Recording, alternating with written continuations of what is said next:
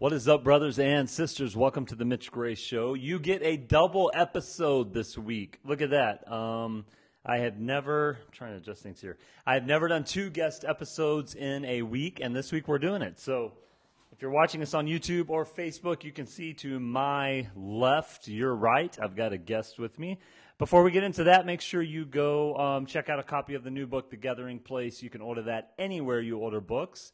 As you can see on the bottom of the screen, Barnes & Noble, Amazon is a place to be. If you want an autographed copy, make sure you message me, and we can make that happen. Go check out the new music, the new EP, The Stars Tell the Story is out, and it is I'm really, really proud of it. Musically, the best thing we've ever done. We have a few show dates coming up that I'll be posting soon, and so be watching for that. Follow us on social media at mgraymedia, and make sure you subscribe to the show. So many of you are watching the show, and even this week we interviewed Meg Dahl on Monday, and like so many people, yeah, we watched it on Facebook, we watched it on YouTube. I'm like, awesome, go subscribe to the show as well. That way you can get the audio version of it and check it out. So, and now for my second guest of the week. You guys are making it hard on me, man. I got to learn all these new questions and make sure I'm getting all this exploratory information. So I love it. Brothers and sisters, I want to welcome to the show Mr. Jaden Isler. Jaden, welcome, man. Hey, thanks for having me again. Hey, I told you this morning you're my guinea pig because I've never done this in the studio. So for those watching on Facebook or YouTube, we're going to just have a conversation, and we're going to enjoy some time together and hopefully share some knowledge and wisdom. So, Jaden, you were on my old show, Soul Food for the Chicken. Yeah, it's probably been two years ago, maybe three. Maybe yeah, it's three. Been a while. So you've not been on the revamped show, and so I wanted to get you on. So what's up, man? How's life? Hey, it's good. It was fast and furious for a while, and through basketball season and new job and all of that. But finally slowing down towards the end of the year here. But it's been great. Awesome. So for the guests that don't know you, Jaden is the boys varsity coach at Clovis High School. That's the town that I'm based out of in New Mexico. And for a long time, Jaden was the varsity girls coach at Elida, much smaller town. Yeah, much smaller, but that's all right. I'm from a small town originally anyway, so it wasn't too hard for me to be there. But yeah, glad to be back in Clovis and glad to be home and just enjoying my first year. Yeah, for sure. Jaden also teaches school, basically world history, to sum it up the best. So Jaden is one of those guys that is one of our educators and influencing our young people. And so I always love to have folks like you on because you're kind of the everyday people that are really making a difference in society. So first of all, thank you. I know it's not easy. Second of all, I kind of want to get started this way. What made you get into teaching? Not coaching, teaching. Teaching. Well, honestly, I always knew I was going to be into coaching, whether it was staying at the college level or in some other facet, but I didn't have an education degree, so whenever I started coaching is really when I decided, hey, I need to go back and I need to go get my teaching degree and all of that. So I've been in the process of that for 3 years, and I'm in the last class right now, so nice. About to have a full-time teaching license. That'll be good for another 5 years and work on my master's, but both my parents were teachers. Yes. My grandma was a teacher. Actually, both grandmas were teachers. Yeah. All my dad's sisters, my aunts were teachers. So teaching runs in the family.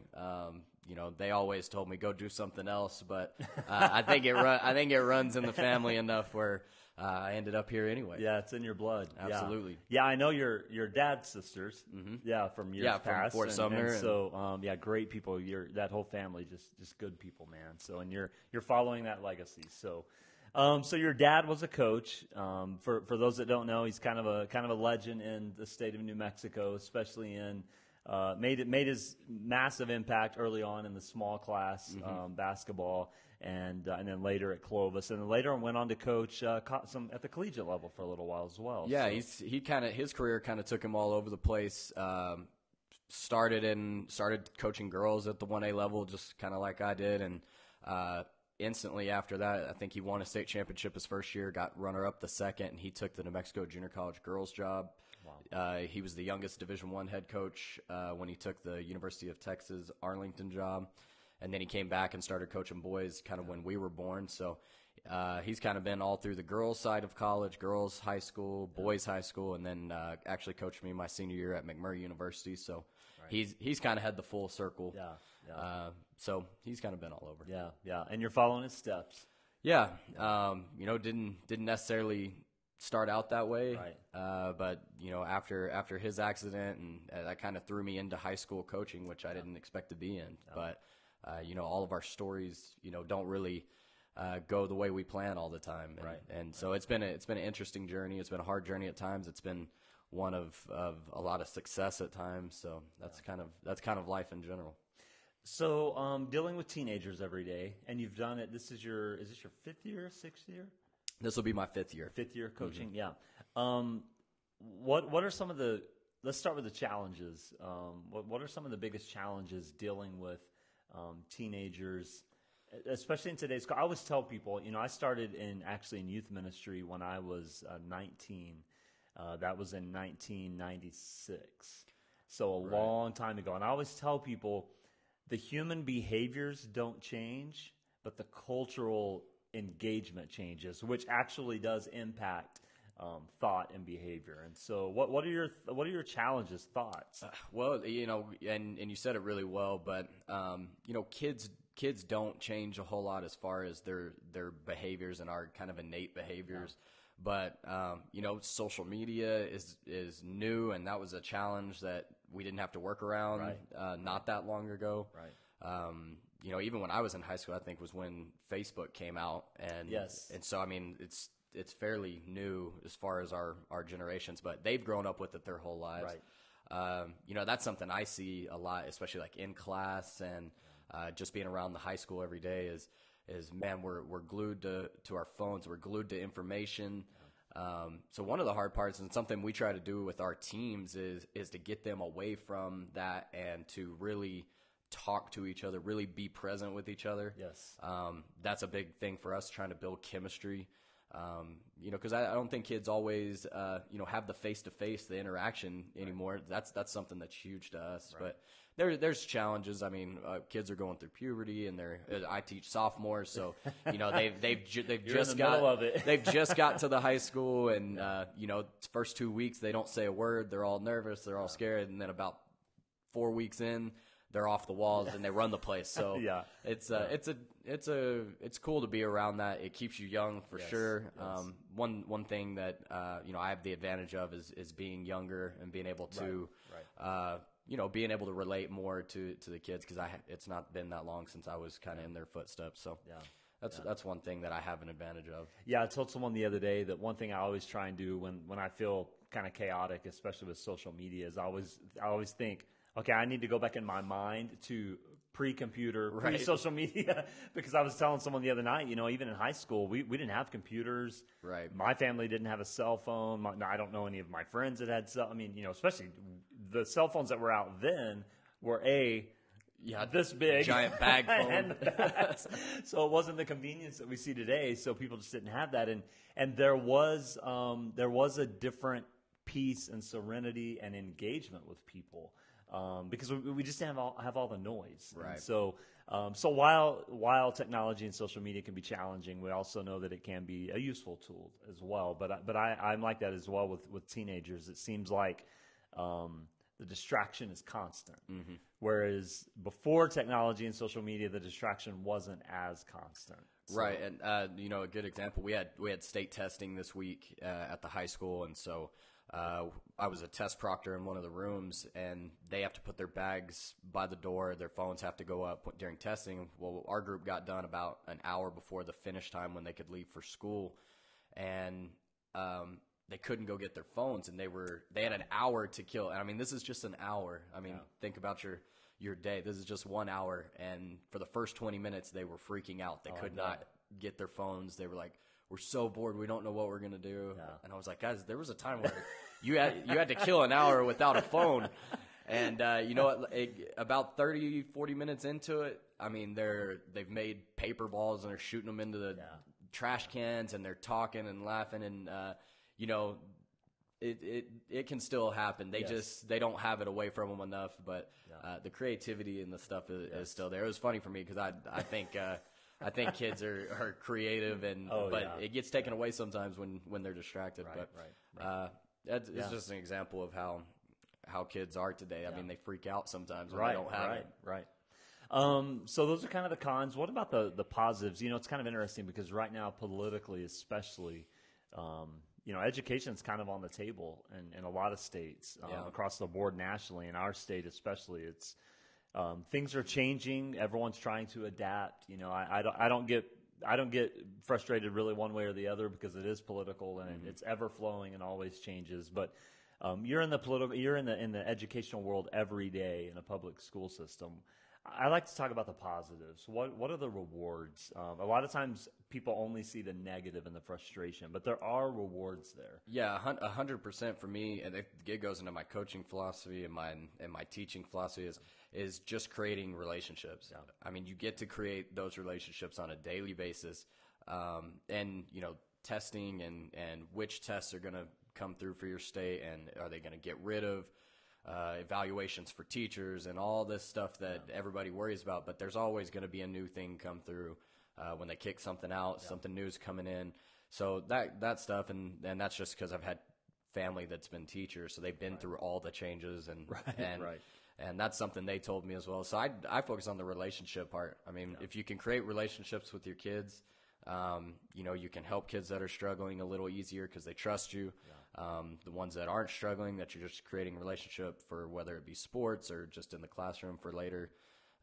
That's the cool thing for me. Yeah. And that, like I said, that goes into my coaching philosophy 100%. Right. That's the first thing whenever I interviewed for this job here that I told the school board and the people that were on the committee is, I'm huge on relationships. You can't make change without relationships. So, that's one of the big positives for me. Yeah, life is definitely about relationships, period. And there's always the human level. I think we make the mistake when we forget the humanness, and forget that we're dealing with another person who has emotions and thoughts and ideas and blood pumping through them. I mean, at its most basic level, there is another human being there. Right. And so often we do forget that, especially in the systematic world. And education can be very systematic, but. Okay, let's shift to coaching. One of my favorite topics, not just with sports, but you've kind of alluded to it. I believe no matter what your venue is, the approach and the principles stay the same. And I know you've kind of taken that same outlook on life. So I kind of want to back up a little bit. You were a great player in your own right and had a lot of success. Mm-hmm.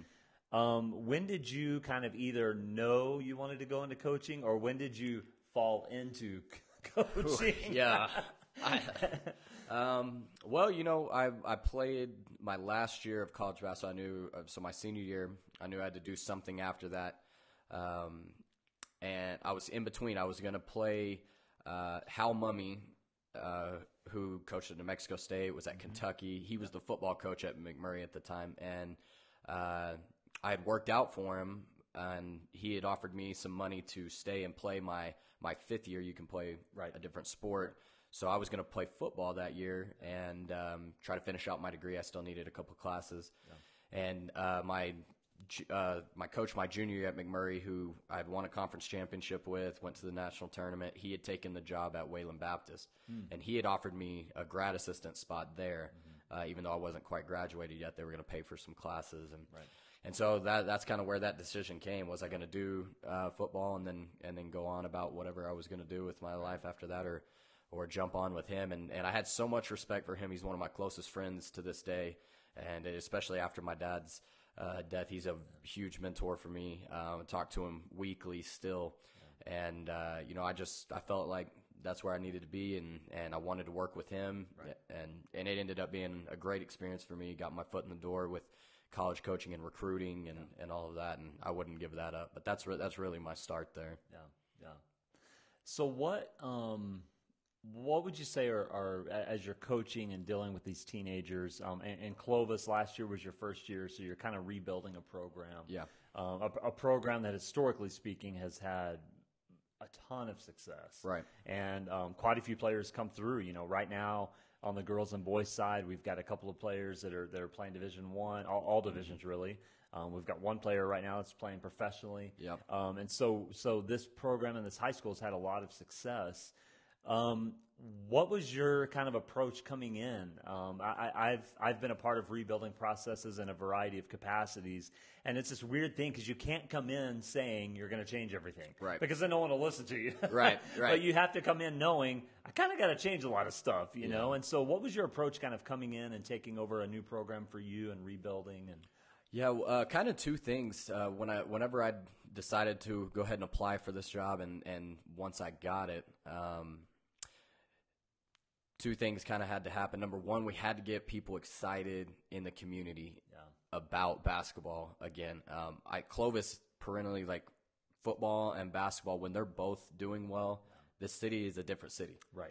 I mean, the vibe around the city, the excitement level, it's completely different. And I got to experience that as a player here. Right. And I wanted my kids to get to feel that. So one thing, we encouraged our kids to try to branch out and play both sports. Our best athletes needed to be in both sports, one to get stronger during football season and be competitive. And like I said, we needed to get the fans and the city back excited about the program again. And the only way I know how to do that is to, number one, have kids that play really, really hard.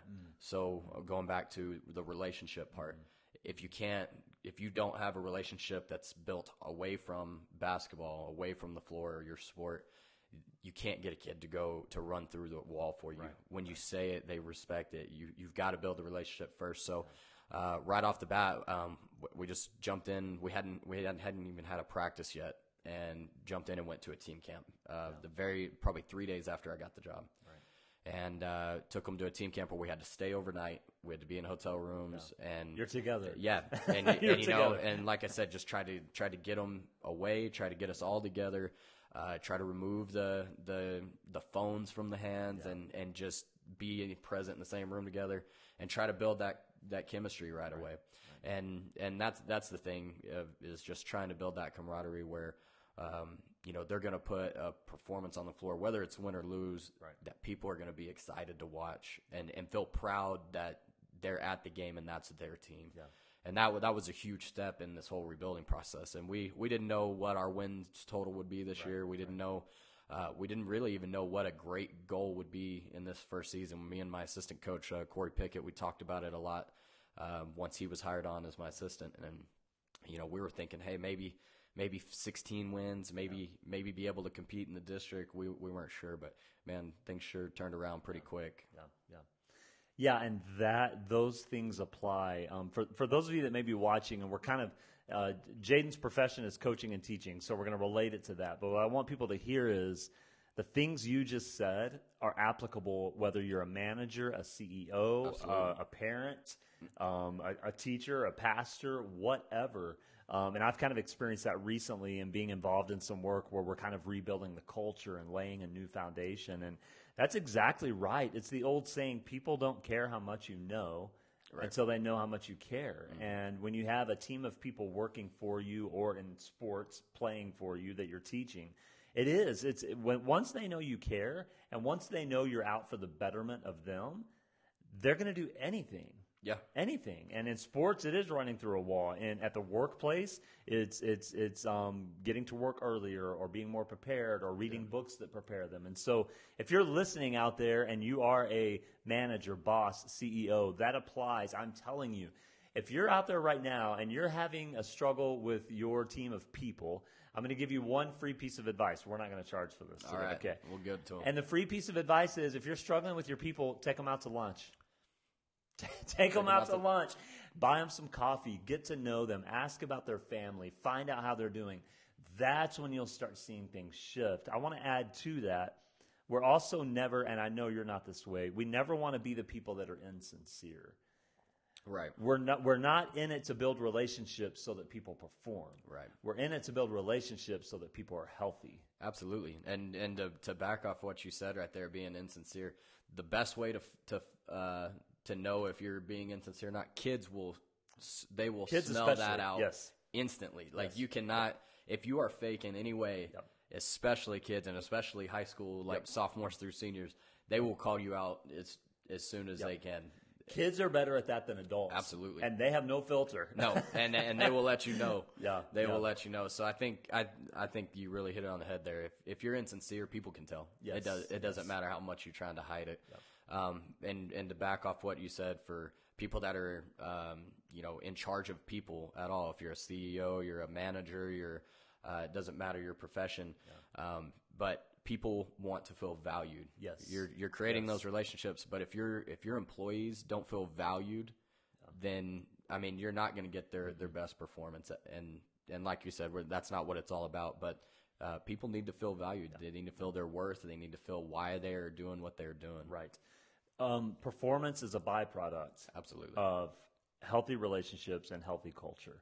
And I want to get into that. I'm really big on culture. I think you can actually have a team of healthy people and still have an unhealthy culture. I think those are two. It doesn't just happen by nature, a healthy culture. Right. You really, I know that was a big task for you, because I know there was some rebuild. You mentioned it kind of community-wise. There was kind of this stagnancy in the community of the basketball program specifically. Right. So you took the kids, you built relationships, you put them in situations that they kind of had to build those relationships and they had to learn about each other. But what did you do to rebuild the culture? It's one thing to go to a team camp or to have cookouts or to do all of that to check on a kid. It's another thing to continue that, and then the kids become self-sustainers. And I know from your coaching style, you're a coach of leaders. Yeah, absolutely. You don't want teams of followers. And how do you do that? What were some things that you did coming into a new program, new kids, building relationships? How did you start changing the culture? Well, I'll tell you this: as far as year ones in my profession in coaching, especially when you're working with kids, is year ones are so fragile. Yes. And somebody asked me about culture a while back, and I told them that winning is a huge factor to can your culture sustain. If you find any type of that success, because you're going to build the trust, so we did the relationship part, right? Okay, and we worked that all through the summer, and you get to the season, okay. Now you've bought them, they're bought in, they're trusting you, okay. You've built that relationship. Now, if you go out and start losing, and you lose 3, 4, 5 in a row, that trust and that and even trust in themselves on following you, that it's so fragile. And so people always say, well, if you build the culture, the results come, which is true to an extent. But something for me is you have to find a way, and that's something as coaches, like we had to find a way in our first 5 games of the season, and we played the number 1 team in the state. Our second game, we played a team from Texas that already had 10 games when we played them our very first game of the season. Wow. And so you've got some adversity sitting right in front of you. How do we help our kids find that success early to where your culture is then solidified a little bit? Right.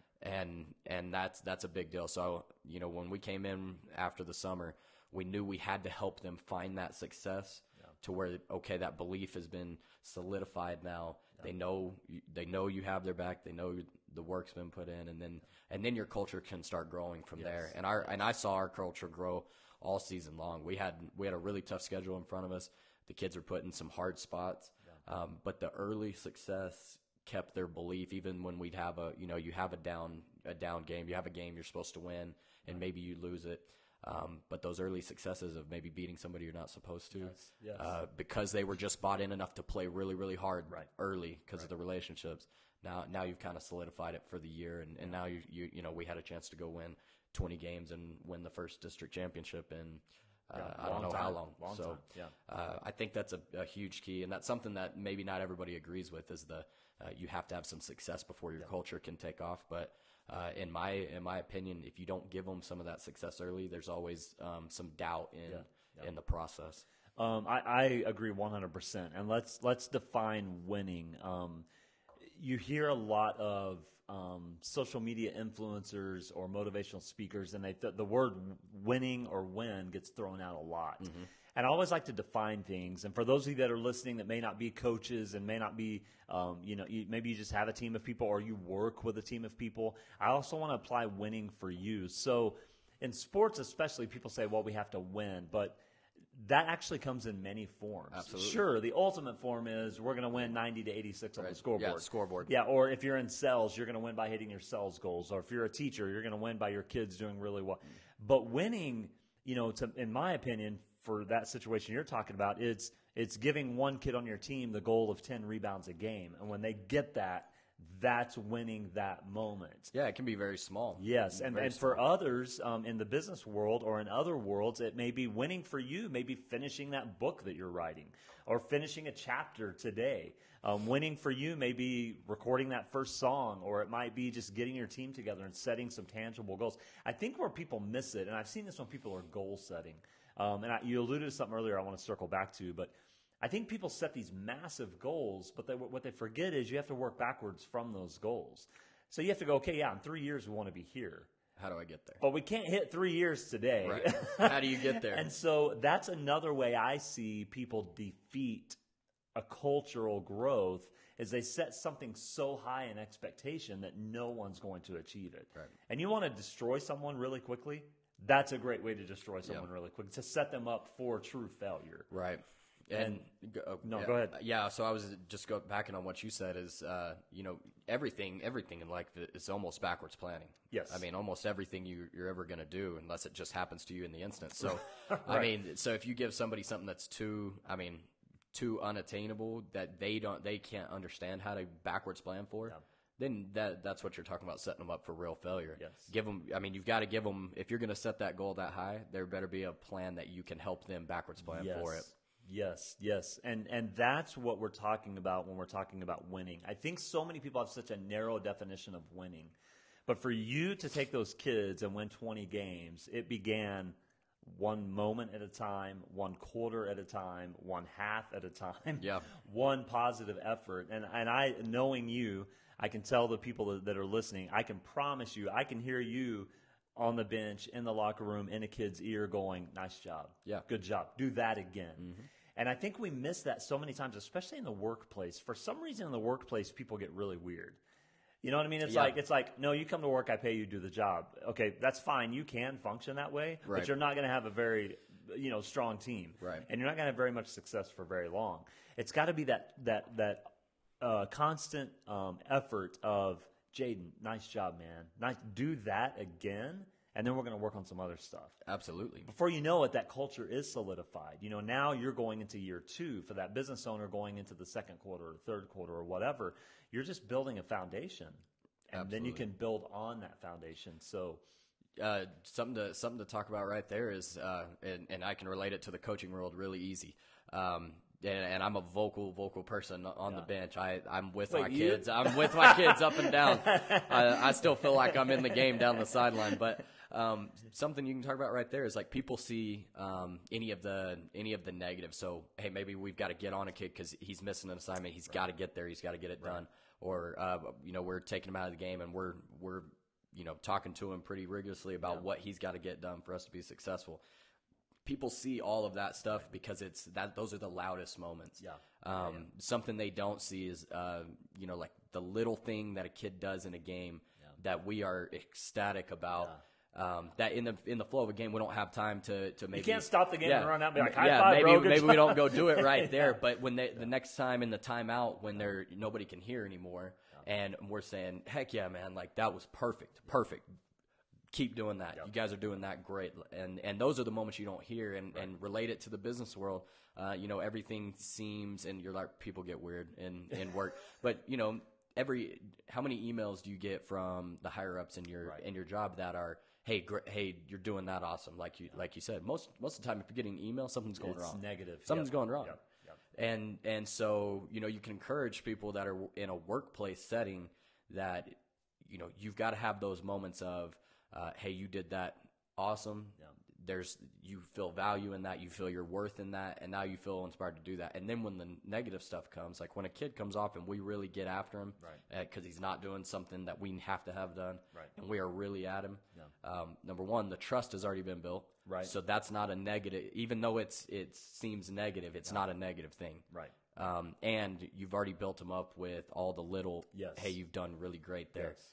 And so it's not personal. It's not a negative to the coach and the kid. Right. So in the workplace, when you're getting feedback that's criticism or, hey, we need to do this better, if that relationship's there first, and if they've felt valued on the things they've done well already, when the criticism comes, it doesn't feel like a negative. It feels like, hey, we're just going to change it and get it done. Right. Yeah.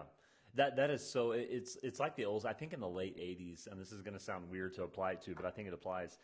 There was a book that came out, and I cannot remember the name of the book, but it was about relationships. And the guy that wrote this book talked about in a relationship, you have to have a love bank. And so basically you're doing enough good for each other that you're banking up value. So that when you have those hard, chaotic days and you don't get it right, you have enough room to make what he called a withdrawal. So it's kind of like cool. I think it applies to, obviously in that book it was about relationships, but I think it applies to everything in life. We have to have enough trust and have built enough trust and have built enough that on the day that I need to come to you and go, Jaden, man, whatever. Right. And we have enough trust in each other that you can look at me and go, yeah, that's exactly right. We're going to get that right. Obviously in a kid-coach relationship, it's a little different. But it's not. It may be packaged differently. Yeah.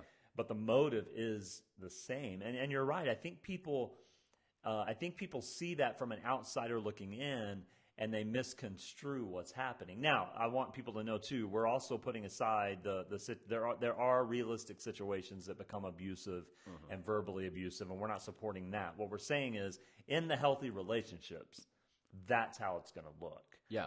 And it's your job as the CEO, the coach, the manager, the parent. It's your responsibility to make sure that relationship is healthy enough, because if you haven't, in my opinion, you don't have a right to do the things you're saying you can do. Yeah, absolutely. You've got to. I mean, the trust in the relationship has to be built.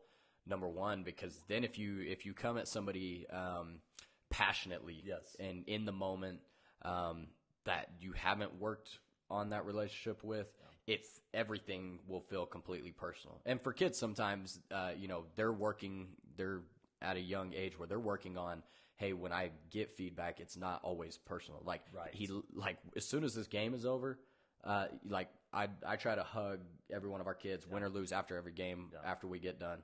And after the game, all that's over. Right. Hey, we're gonna be passionate in the moment. We're gonna strive to be the best that we can be, and I'm gonna hold you accountable to that, so you have the best success possible. Yeah. But after the game or after that practice, when we're out of the moment, I'm still going to hug you. I'm still going to tell you I love you. Right. And, so that just goes to show you that you have to build that first, or everything feels personal. Yeah, and honestly, if you don't build that, nothing else matters. It doesn't. Nothing else matters. And I love that, that's what's called affirmation. And I think people miss, especially in your industry, in the coaching industry, but in the workplace too, I think people miss the idea of affirmation. And that is what you just did, that, hey, we're going to get through this. Mm-hmm. And, I'm holding you accountable and I'm pushing you hard, but I'm pushing myself hard, but I'm affirming who you are and where you're going. And I'm telling you, if you set a pattern of affirmation, it changes the total projection of culture and success and opportunity. Oh, yeah. People that feel valued and affirmed are going to grow leaps and bounds beyond even what we can imagine for them. And that's a beautiful thing. Yeah, and I mean, the whole goal with kids on a team or people that are working for you is what you said earlier. We don't want a team of followers. Yeah. Like, I'm trying to teach them how to lead. Yes. And when they feel affirmed and they're able to understand the whole big picture of why we're doing what we're doing, why we hold you accountable, why do we hold you to a standard to be better for yourself? Once they get it and it clicks, and hopefully it's by their sophomore, junior year, right, then we don't have to do as much. Right, I mean, that's true though. Once they understand it for themselves, and they know we trust them, and I mean, that's when they lead, and we as coaches take a back seat, and we can let them do then what you they become do. a guide. Yeah. That's all yours. There's a guide and a support. And people that have healthy, whether it's in sports, whatever occupation it is, people that have a healthy atmosphere, that's what you see. You see the CEO or the coach or the manager or even the parent. That's what we learned as parents is, honestly, our goal was once our kids got to be sophomore, juniors in high school, even freshmen, we really wanted them to be on kind of learning to be on their own. Right. Because as a parent, your objective is to raise and create an opportunity for healthy young people who can become healthy adults who do the same. And I'm pretty proud of what we've done as parents, my wife and I have done as parents, because literally by the time our kids were freshmen, sophomore in high schools, they were doing, so many things on their own. And it was like, yeah, that's a good job. And that's the same application anywhere. I see a lot of times in workplace situations where managers or bosses kind of have this attitude of, well, no, you still need my approval, or you still need this. And I'm like, no. You're constantly going to have turnover. You're never going to have happy people. And honestly, when you go to bed at night, you're not happy either. Yeah. I mean, who likes to be micromanaged? Whether you're a kid that's talking to their parents. I mean, once you've taught them, you don't want to micromanage. First of all, it makes way more work for you, and you're stressed out. And then, I mean, you can look at it as a CEO or a coach or whatever. I don't want to have to micromanage everything you do. If I'm micromanaging, we're not very good. Right. If you're micromanaging as a parent, that means you don't have a whole lot of trust in what they're doing. Yeah. If you're micromanaging as a CEO or a manager of people, that means you don't have any trust and you haven't built any trust in your employees. So, and what I found is those people that do that actually don't trust themselves. probably. There's a lot of insecurity there. And the insecurity is they usually find their security in their position. And I had a guy tell me one time years ago, he said, Mitch, your goal should always be to work yourself out of your position, because you've raised the level of the people that Around you. Yep, that all of a sudden you're not needed anymore. And that's always stuck with me, and that's always been my approach. And I think you could apply that to sports. Yeah. You want so much independence and teamwork and such a healthy culture that you could not show up to the game and everything would work just like you weren't there. You're exactly right. And I'll give you the example of when in my years in Elida, going into my last year there, I'd had girls that started as ninth graders that played on my team as ninth graders that were seniors that year. Mm-hmm. So that's kind of the full circle of they've been through your culture system. Right. And I got caught behind a fire. This is when I didn't have an assistant. I got caught behind a fire in between Lovington and Elida, and jumped the road. Can't get to practice. Oh wow! And so you're thinking, hey, this is a wasted day. I'm stuck behind this thing, and all this goes on. Well, we finally get across, and I get to the gym, and it's been 2 hours after school. Yeah. And I show up to the gym, and they've worked themselves out. They've done everything that we do. They've gone through it. We've got leaders teaching. Wow. We've got them stopping and helping the young ones. Yeah. And I sat back by the door and didn't even walk in. I sat and watched it for a while. But that's what you're talking about. Right. When they don't need you, you've done a good job. Yes, that's exactly right. First of all, good job. Or you're not a good coach, and they really don't need you. You just sit down anyway. I highly doubt that. But yeah, that's a great example, man. And that's what we want our people doing. That's what we want as people. You kept talking about value, and one study that's been out probably for 30 or 40 years, and they kind of come out with it annually, but the satisfaction, the motivations of satisfaction at the workplace. And every single year they do this, the first thing is either happiness or value. And money is always down the list, 5, 6, 7, 8. I mean, it's crazy. And that to me just shows you that the relationships are important, the development of people and self is important, but the value and affirmation is critical. That if you don't have that, if people don't go to bed at night and go, you know what, I had a hard day, but I feel like it was worth it, right? Then you're going to lose them. You're going to lose them. Yeah, motivation's huge, and people, especially adults that are working, your motivation can be wiped away if you're miserable and don't feel valued, and all the things you just said. If you don't really have a want to get up and go to your job in the morning, right? I mean, even if you're making money, it's a miserable way to exist. Yeah, it's not the long game. You can't play that forever. So you're coaching high school kids, you're teaching high school kids.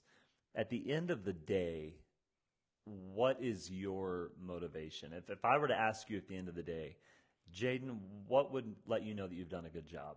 What would that response be?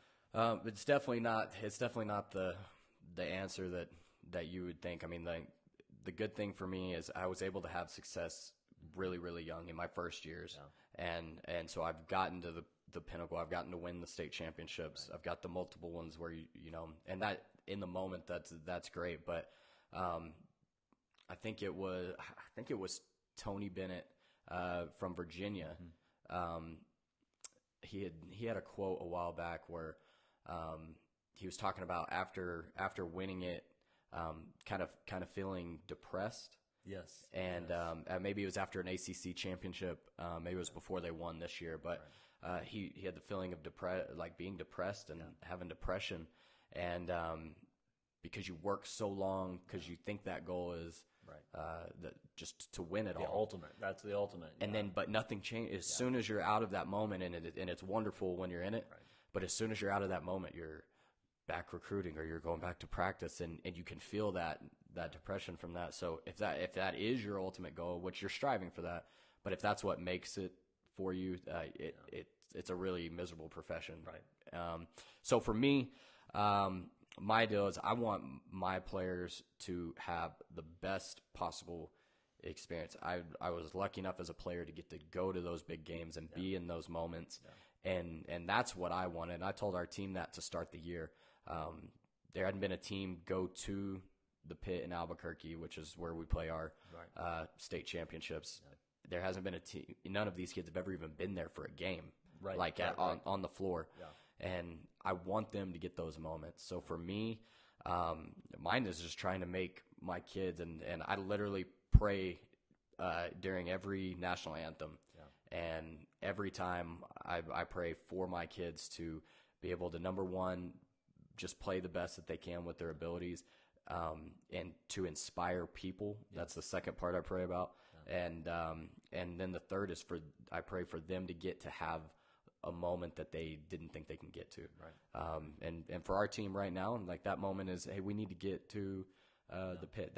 That's what drives me. It drives me to get them to moments they haven't been to yet, or they want to get to. And if they accomplish that, the end result, it may be a state championship, maybe beat in the first round. But if they get to those goals that they have never been to and they haven't got to yet, that's kind of what drives me coaching wise. Right. Yeah, which in your profession is actually a really sustainable motivation, because every year you have a new group of kids. Absolutely. So it's a different goal. It'll never run out, you know, because you've got a new group of kids coming in, or maybe in 2 years you've got 5 or 6 kids that have done it, but you've got 3 or 4 that haven't, and so. And that drive that makes me a better coach anyway, because like you said, you get a whole new group. So maybe if you've just accomplished getting a group somewhere or winning a state championship, the very next year you've got kids that weren't on that team, that they deserve a shot to get to that moment, or the moment that they want to get to. And that's what drives me kind of through the summers, and you know, we don't get paid in the summers, but we go do a ton of stuff, and we're working all summer. But I feel like I'm cheating their dreams and their moments if I'm not working and working towards that goal. So it makes me be a better coach. It drives me just by trying to help them. So that's kind of my ultimate goal as far as year to year with kids and what to do. Awesome. Jaden, before we finish up today, give the listeners. I want to do 2 things. Number one, give the listeners, maybe we have some teenagers that are out there listening to this. We actually, I know for a fact, have a few that do. Maybe we have some parents that are out there. Maybe we have other teachers that are listening. So number one, what would you tell? We kind of started the show talking about all the differences in being a teenager today. What would you tell a kid today? Maybe 1 or 2 pieces of advice to give them about how to live their best life today. I feel like we deal with teenagers so much as projection like in the long future. Term. Yeah.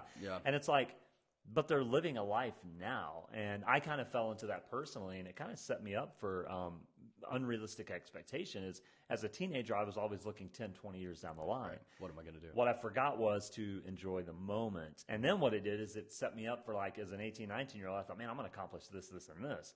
And then you don't, and it's like your world falls apart. What have I been doing? Exactly. And so I love to deal with teenagers in the moment. So number one, for those people that are either teens or dealing with teens, what advice would you give for those teens to live now? And number two, what advice would you give that person who may be listening, who woke up this morning and went to work and doesn't feel valued? Okay, let's start with your first one. Especially for teenagers, be in the moment. I mean, be in your moment, because especially for teenagers now, they may not be looking ahead long term like we kind of try to guide them to be. Right. But there's so many moments going on right around them. That there are so many distractions in today's world, and they're good at times. But if you're in your moment, you're not going to miss today. Yes. And Yes. that's the biggest thing is, and we're all guilty of it even now. Yes. As adults, because we are on social media. We're always looking on our ahead, phone. like it's like the next moment, or what is somebody else doing, Yes. and you're missing your moments. Right. And that's something I'm guilty of. I'm looking at somebody that's accomplishing this or this on social media, or I'm just not in my moment. Right. And I have my niece at home right now, and she's my only niece right now, and they don't get to come in a whole lot, and I find myself on my phone or doing something at the house, and I'm missing my moments with my people that I love. So for teens and for adults too, be in your moment so you don't miss yours. I love that. I love that. And to go on to your second question was about Maybe someone's out there that's not feeling valued at work. Yeah. And that's Or even a teenager at school, and you're at a larger high school. You came from a really small high school into a larger high school, and I've dealt with a lot of teenagers that are in large high schools especially. And for those that are listening as well, just to give you a frame of reference, in our local community the last, 2 months or so, we've had some young people that have made some decisions to either take their life or thought that life wasn't what they thought it should be, and we remember those kids and anyone that struggles with that. But there's so many people, I think, walking around us that don't feel that value. Mm-hmm. And some of them, maybe some of them are just working to make ends meet. Maybe they don't have the ability right now to make a transition. Maybe a kid is in school because they kind of have to be in school and they feel like they don't have any room to operate. Mm-hmm. We're talking about value and a healthy culture and being a healthy person, yet we have all these people around us that are struggling with that. What would you tell that person? This is adult, kid, teenager, doesn't matter. Have people. I mean, what else are we here for? Yeah. Like we're not solo beings that just are to ourselves. Right. Like we need people. Yeah. And we need community. We need to be social. That's why social media is so huge, because that drives us as people. We're born that way, to be social with other people. Yeah.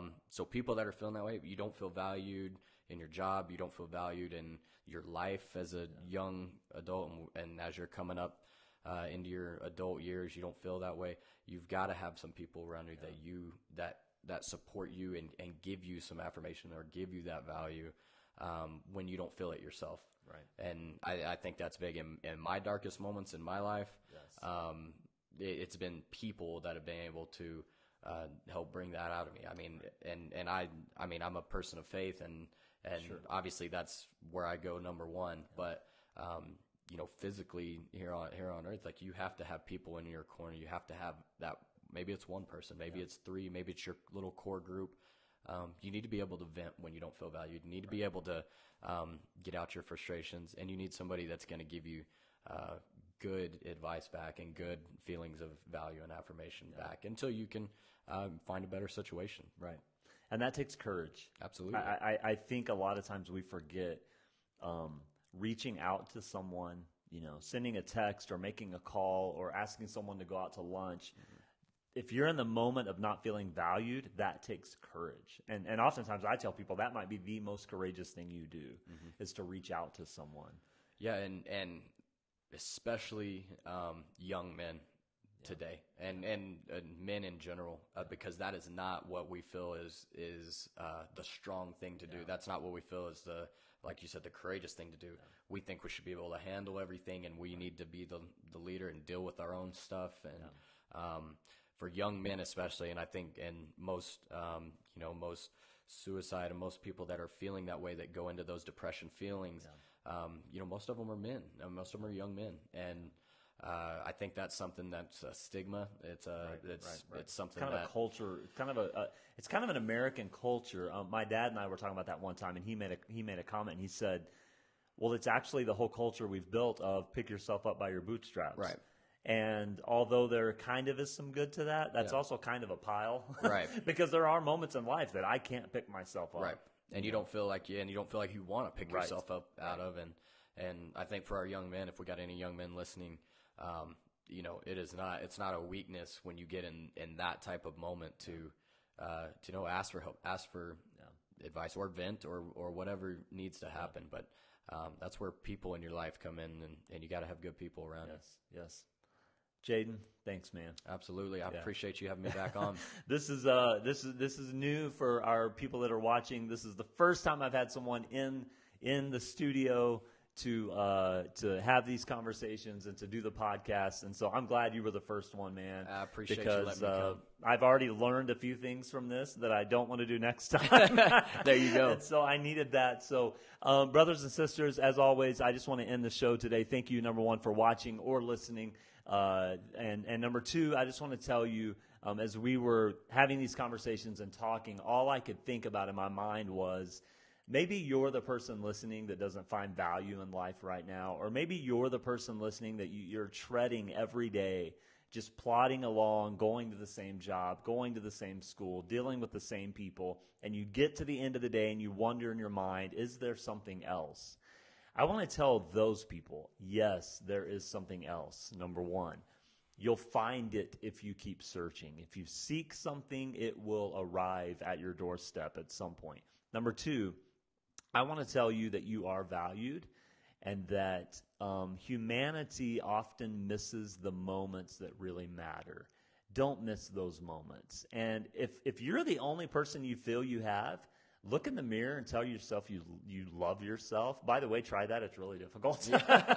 But it works. I know I went through a dark time in life where all I could do was look in the mirror and say, I love you. I love you. And it was weird at first, but it works. So if you're that person, at minimum, make sure you love yourself. And as you start loving yourself and as you start taking care of yourself, those people that Jaden talked about that you need, I believe they'll arrive exactly when they're meant to. So, brothers and sisters, may you feel value today. May you feel love today. May you feel peace today. And if you're a manager, CEO, coach, teacher, parent out there dealing with young people, Jaden gave you some great advice. So make sure you go back, watch the show, listen to the show, take some notes, and learn from a man that is doing it every day. So Jaden, once again, thank you for coming in the studio early. And you already went through a cup of coffee. I'm going to need one. So thank you very much. I appreciate it. And I'm sure I'll have you on again soon. So brothers and sisters, have a great day, and we will talk to you soon.